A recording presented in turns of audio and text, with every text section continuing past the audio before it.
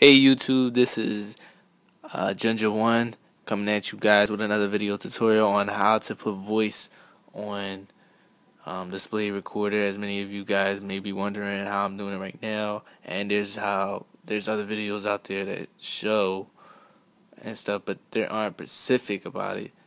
This is real easy. I'm gonna show you how to do it. It's really simple. So let's go. So you open display recorder. Click the plus sign, do your recording, and just the amount of time that you do and stuff, such as mine's 316 right there on there. You click on that, and it's gonna be a whole bunch of options saying play video, add to camera roll, delete video, yada yada, etc. You click to add camera roll, and once it's done to add camera roll, you're basically gonna go into your photos, well, the camera roll. See, I got one right there to save time. It'll be right there. This is the one I'm gonna. Well, basically, it's how you can see it's shown right there. Having the camera roll. Make sure you have it saved to the camera roll so this can work.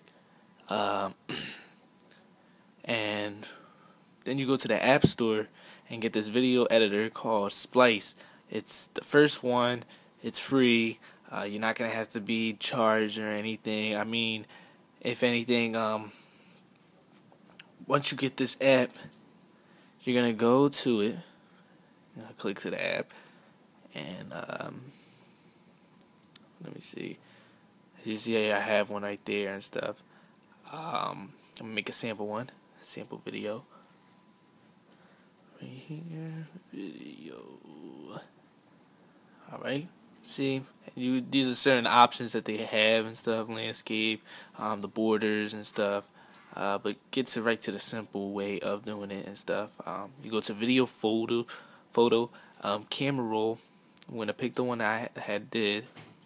Once you click that, you sit there and go to audio, and then there's going to be a little microphone, and what you're going to do is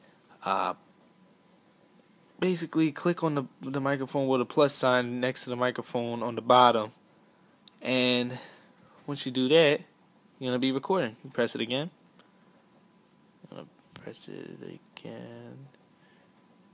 And yeah, press it again, and you basically talk over as you see the video behind there, and you'll see, and that's how you do your recording and stuff. And then you just have to edit, and you have to get the feel of it and stuff.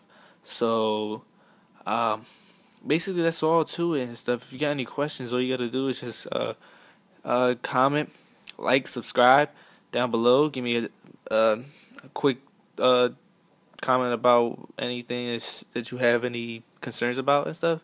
And that's it. And that's how you put voice on display recorder. This is AJUNJA1 coming at you. Thanks.